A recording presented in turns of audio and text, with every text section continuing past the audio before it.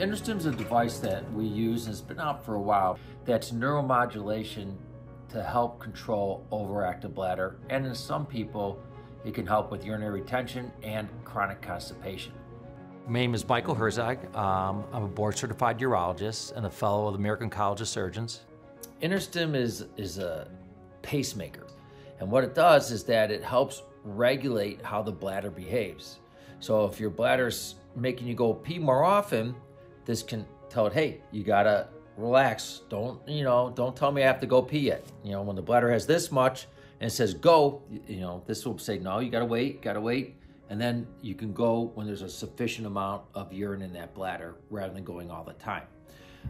It also can help with people who can't empty their bladder sometimes. It could stimulate it, and it's like an electrical signal, just like the cardiac pacemaker, to get the bladder to evacuate the urine.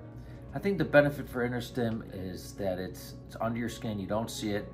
You can control it with a device that looks like an iPhone, and you can modulate the settings on it. So if one setting works today, but in a couple months is not providing as much benefit, you could change your settings. You don't have to go back in for a procedure.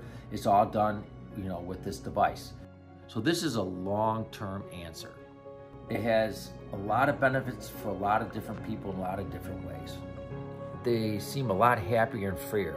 These are folks that used to wear adult diapers or pads, and now they don't have to. And now they don't have to worry about accidents, so they're dressing back the way they used to. They feel better about themselves.